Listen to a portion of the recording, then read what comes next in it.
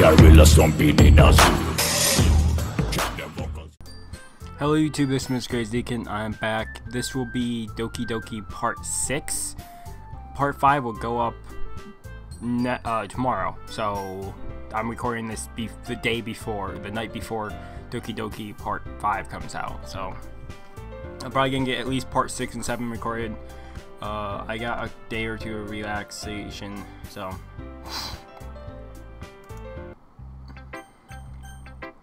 okay, we're giving the poem to Sayori first, because she's the go-to girl for us.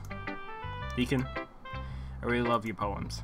I can't believe you have been hiding these from me. Huh? I'm not hiding anything, but the poems are so good. Yesterday, and this one's too. You can't tell me you haven't done this before. I mean, you are really the only one who feels that way, so no way. Not even Natsuki? Well, I guess Natsuki is the least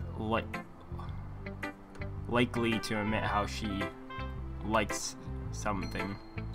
I don't think that's it. It's that. What do you mean?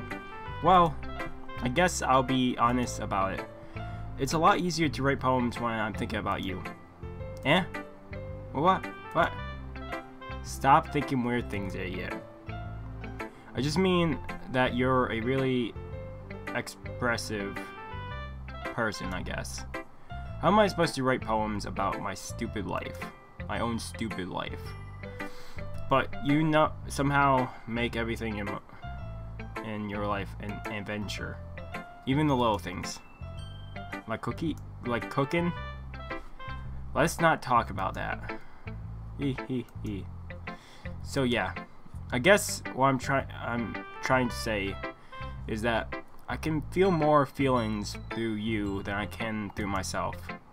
We have that kind of weird connection. It's your fault for getting in my business all the time. I don't know if I understand. You never understand when I try to explain things to you, do you, Sayori? Pat Sayori's head. Hey, I'm not a kid, you know. Are you sure about that? Maybe. Sayori starts fiddling with her pencil between her hands. Hey, Deacon. Will you give me your poem? I kinda want to keep it. Huh? Why? Because, well, it's the first time you have written something for me. Sorry, you completely misunderstood. I didn't write this for you. Are you even listening anymore? Well, whatever. I'll give it to you when we go home. Really? Snap. Broke my pencil. Sayori hastily bends down to pick up the piece she dropped, but being inattentive of her surroundings, she bumps right into me. Sorry. It's fine. I'll get it for you. I bend down and pick up the broken pencil. Sayori clenches the desk beside her to support herself, knees shaken. I'm a little clumsy today. Let's sit down, Sayori. Yeah. I grab Sayori's arm and help her sit at the desk. Anyway, I still haven't read your poem. Oh, sorry, I forgot about that. But it's not as good as yours. Jeez, don't worry. I'm sure I'll like it. I pop off my scalp like the lid of a cookie jar. It's a little secret place where I keep all my dreams. Little balls of sunshine are rubbing together like a bunch of kittens. I reach inside with my thumb and forefinger and pluck one out. It's warm and tingly, but there's no time to waste. I put it in a bottle to keep it safe, and I put the bottle on the shelf with all the other bottles. Happy thoughts in bottles. All in a row. My collection makes me lots of friends. Each bow a starlight to make amends. Sometimes my friend feels a certain way. Down comes a bow to save the day. Wow, this is a long one.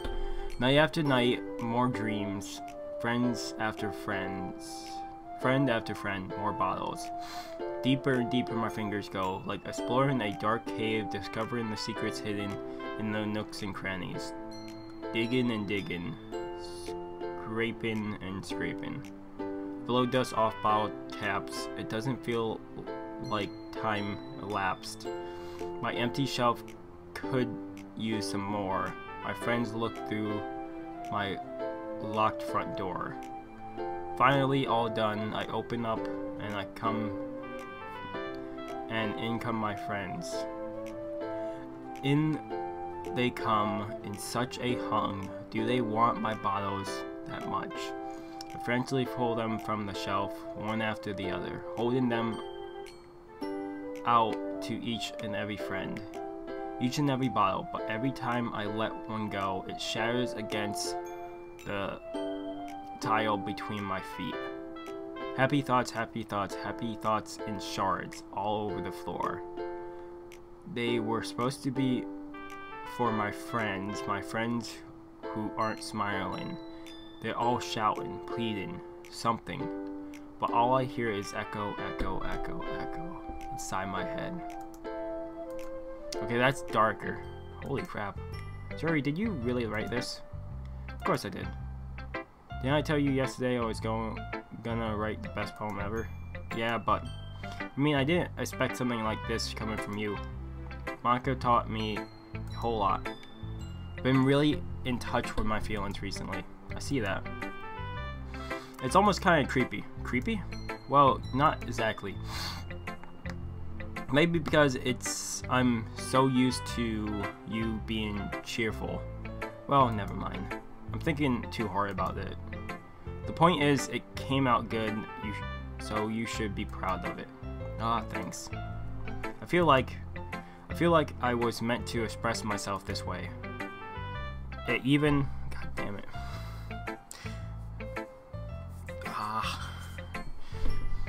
Never mind that. My cat loves jumping up and grabbing onto me, so I got scratches down my arm. Don't feel too great. It even helps me understand my own feelings a little bit better. Writing is like magic. You've gotten pretty passionate about this, huh? I hope you keep it up. Yeah. Writing's the best. I'm gonna keep writing until I die. Don't get ahead of yourself. Sayori always had a habit of getting obsessed with something before dropping it to no more than a week later. Wonder if this is one of those times. But seeing the passion in her eyes make it hard for me to be pessimistic.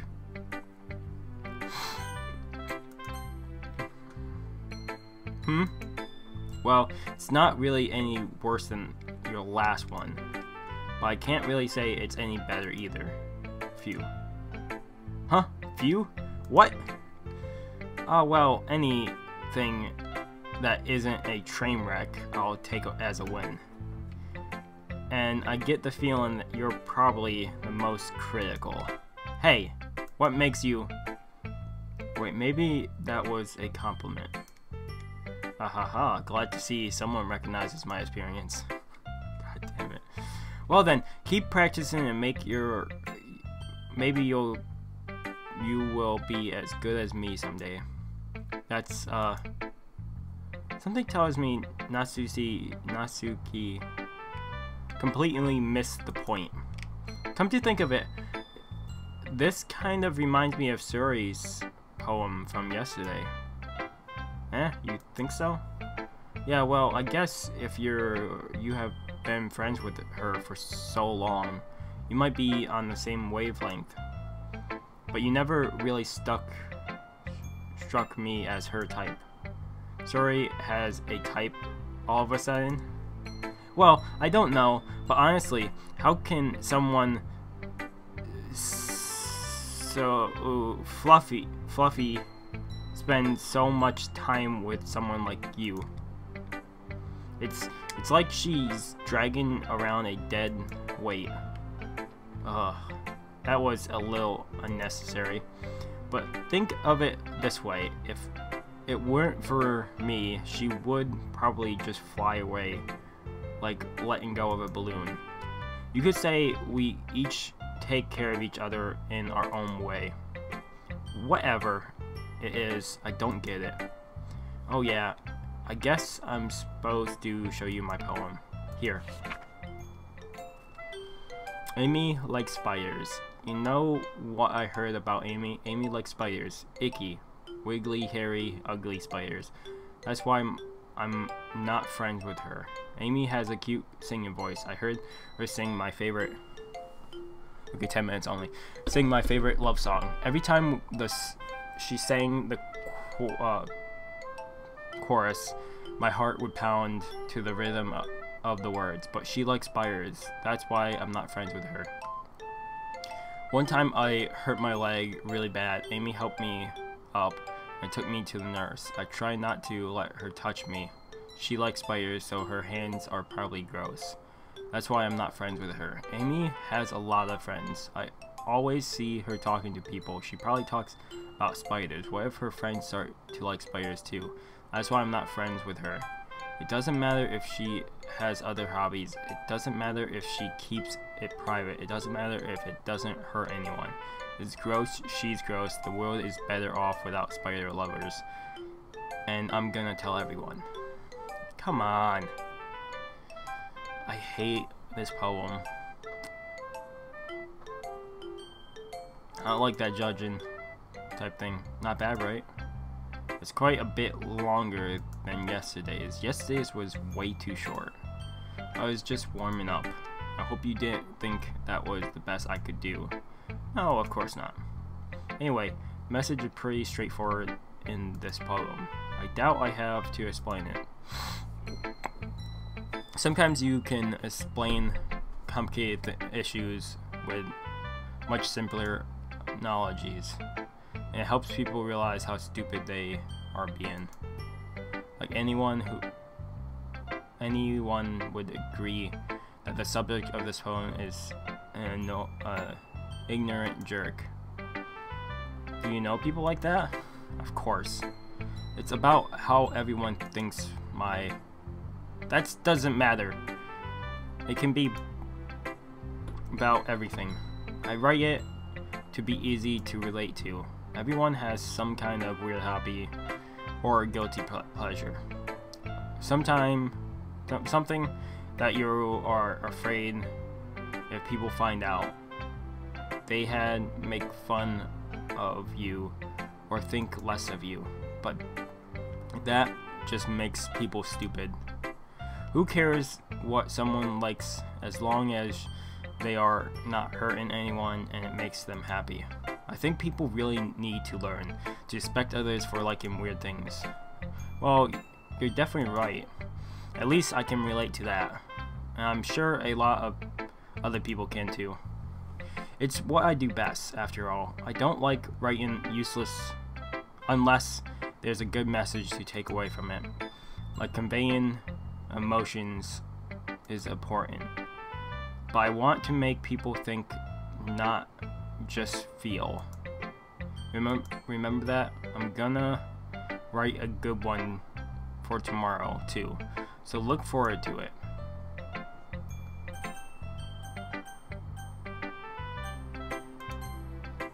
Let's do Monica.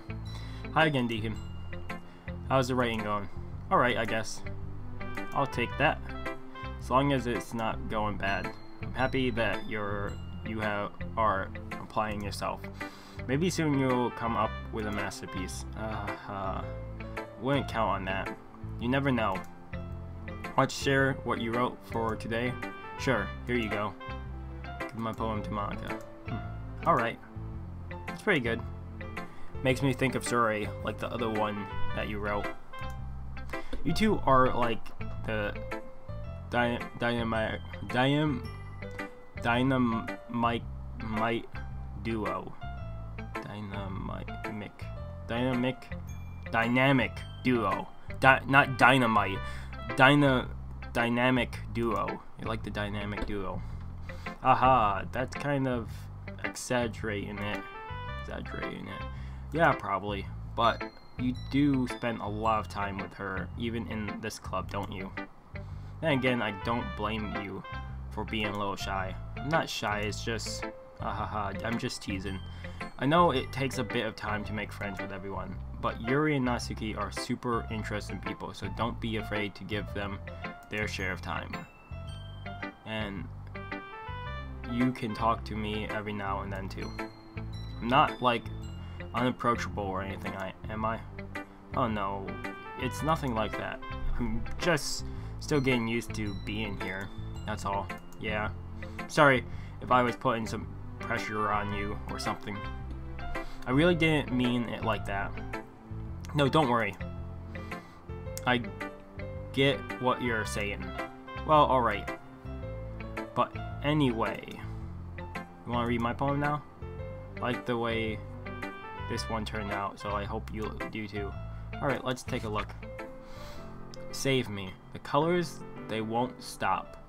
Bright, beautiful colors, flashing, expanding, piercing. Red, green, blue, and endless cacophony of meaningless noise. Red, green, and blue. Wasn't that something... I'm trying to think of artists, because I took some art classes back in college. Red, green, blue. Isn't it? No, if I go for computer, I went to computer classes and art classes. Red, green, and blue, aren't those the three colors that make up like a screen? Those are three primary colors to make up a screen, like any screen that you're looking at right now. Ain't those the three colors that make up the... Or is that red, green, yellow? Red, green, purple? It's some three colors. I think it's those three colors. Because I know red, blue, yellow is the three primary colors, and that's different reason I know that. But, I mean, I'm sidetracking. Just seeing those three colors together kind of make me think of something. Noise, it won't stop. Violent. Granting waveforms. Squeaking, screeching, piercing. Sine, cosine, tangent. Like playing a chalkboard on a turntable. Like playing a viola on a pizza crust. An endless poem of meaningless. Load me. What? Endless poem of meaningless. Load me? It's even more abstract than your last one, huh? Ha ha ha. I guess it's just the way I write. I'm sorry if you don't like it. No, I never said that. It's just a kind of thing I never really seen before, I guess. It's kind of like playing with my space of the paper. Choosing where and how to space your words can totally change the mood of the poem. It's almost like magic. The way I wrote the lines really sort of makes it feel like they are trying to speak over the noise. I see. It's so hard for me to tell what it's about though. Sometimes asking what a poem is about isn't the right question. A poem can be abstract as a physical expression of feeling, or a conversation with readers. So I put it that way. Not every poem is about something. Anyway, here's Monica's writing tip of the day. Sometimes when that happens, don't... I clicked too fast, I didn't even see what that said. When that happens, don't forget to save your game. You never know when you might change your mind. Ooh. Or when something unexpected may happen. I'm saving right now.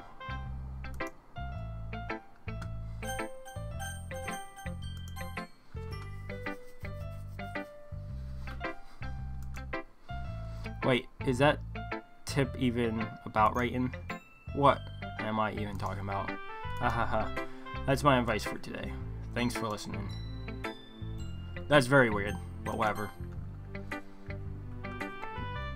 Oh, is it my turn? Let's see how it compares to yesterday's. I see. It's a bit different. I respect you for trying different things, Deacon. Were you inspired by Natsuki's poem? Or Sayori's, perhaps? Well, I guess you could say that. I thought so. I'm happy for you. You don't need to find inspiration in my poems. Don't say that. I write them for myself. I see you. Not for anyone else. That's very sad, but... So don't really need for people to like them or anything. Sayori? Sorry for being blunt, but you are overthinking this a little. Just because our styles are different doesn't mean I dislike your poems. In fact, if I tried to do something in your style, I would probably just do a terrible job. I see. I'm sorry. Just my stupid mind, it likes to do that sometimes. Anyway, you don't need to be afraid to do a little more daring. Metaphors can go a long way. Don't feel like you need to work your brain like turning a bunch of gears. Try letting your mind wander through your feelings. Write down the things you see and hear. That's one way to truly enable your reader to see into your mind. It's very intimate exercise, I see. That's a certainly interesting technique. Thanks for sharing. I have, well, an example of that if you like to read it, of course. Is this the poem you wrote for today? Yuri nods and timidly hands me her poem. Okay, we're finishing this poem, and then I will be signing off the episode and recording part 7, The Raccoon. It happened in the dead of night while I was slicing bread for a guilty snack.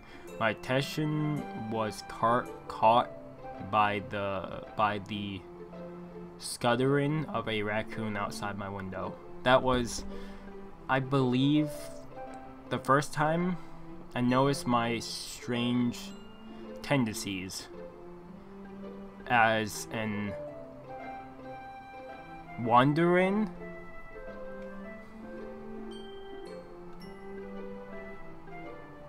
unordinary human, I'm guessing. That's the only thing that really makes sense with half those letters in there. I give the raccoon the piece of bread. My subconscious,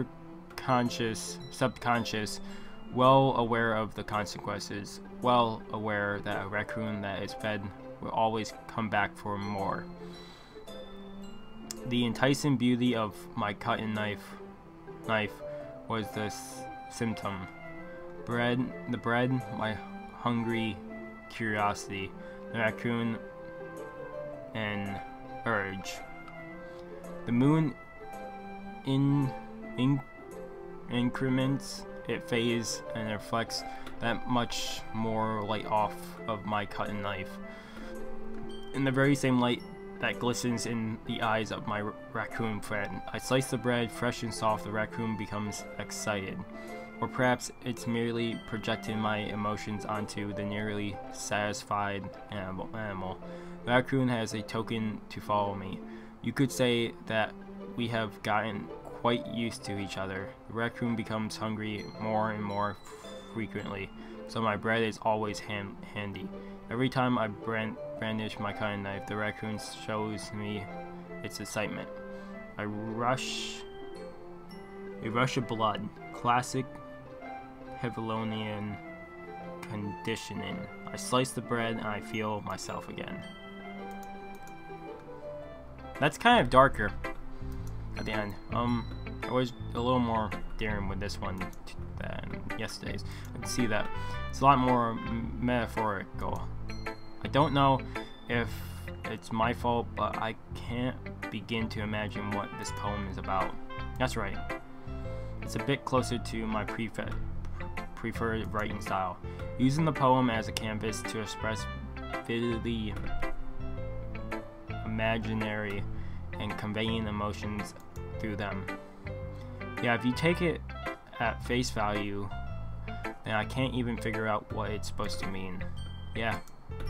Well, I think it's something that different people can relate to in their own way. I want to express the way it feels for me to indulge in my unusual habits. Is those sort of things I'm usually forced to keep to myself. So I sometimes enjoy writing about them. Huh? That's funny. Didn't Natsuki also write something like about that? About someone being reducted for a strange interest? She did? Yeah. She was talking about how it doesn't matter what you are into as long as you're not hurting anybody. She's right. I mean, does she really feel that way? Yeah. Sounds like you two have that in common. That's interesting. To me, she seems like the kind of person who would make fun of my hobbies. But I suppose that's my fault for judging, isn't it? Please don't tell her I said that. Don't worry, I have no reason to. Okay. Well, thank you for sharing it with me. After all, if I hadn't learned to embrace my own weirdness, I would probably hate myself. I might be ranting a little bit now, but I'm glad that you're a good listener. Okay, so we're gonna end this episode. We're at 26 minutes. This will probably be the longest episode I have on here. Sorry about that, but I want to try to get to all 4 poems. Otherwise, thank you guys for watching this video. If you like the video, give it a like. If you haven't already subscribed to the channel, I recommend subscribing to the channel. This would probably be called like something Monica weird tip of the day, because it's very weird. I don't know what's up with her, because she doesn't match with the poems. There's something wrong with her. I don't know yet. She doesn't match with the poem, but we can still give the poem to her. I have no idea why. And then save the game, and she's talking about stuff, I think, about the game, so I don't know. She's a weird one. Otherwise, I will see you guys next video. Have a good morning, afternoon, and good night. Wherever you are, just have a good day, and I will see you guys in part 7, or a different video maybe. So, peace.